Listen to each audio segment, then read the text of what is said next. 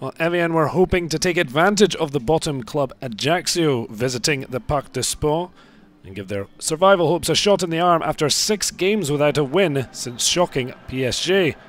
Well, Ajaccio had stopped a run of 5 straight defeats at home to Sochaux and had drawn here on their last visit.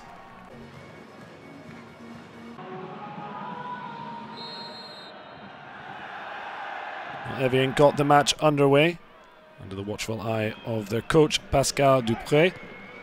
But it was Ajaccio, the visitors, who had the first chance. Denis Olic having a chance after a 1-2 with Mehdi Mostefa. Christian Bracconi giving some encouragement. Dupré looking unmoved. Well, long ball gave Evian a good chance.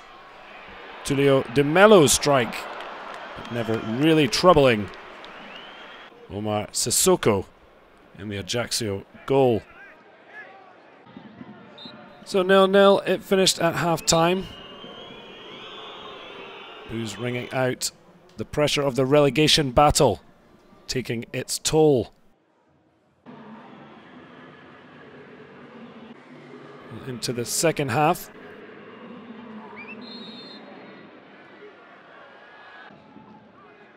Dupré looking on.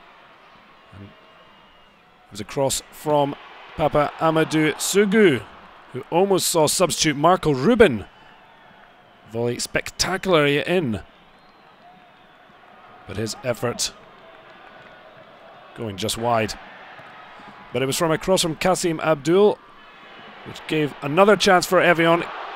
Cédric BARBOSA, it's fantastic control and volley. Simple enough save for Sissoko. Well, Duprat scratching his head, but the goal was to come 6 minutes from time. Kévin BERIGAUD finding RUBEN, and his terrific header giving the home side the lead. The Argentines' first goal since arriving from Dynamo Kiev. But Evian hearts were broken.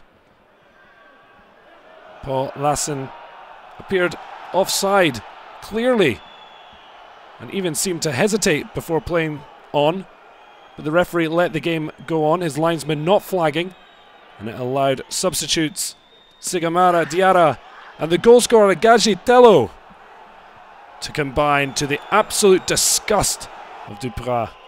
Well, delight for the visitors, TALLO's second of a miserable season that's only seen Ajaccio score 16 times. 1-1 it finished.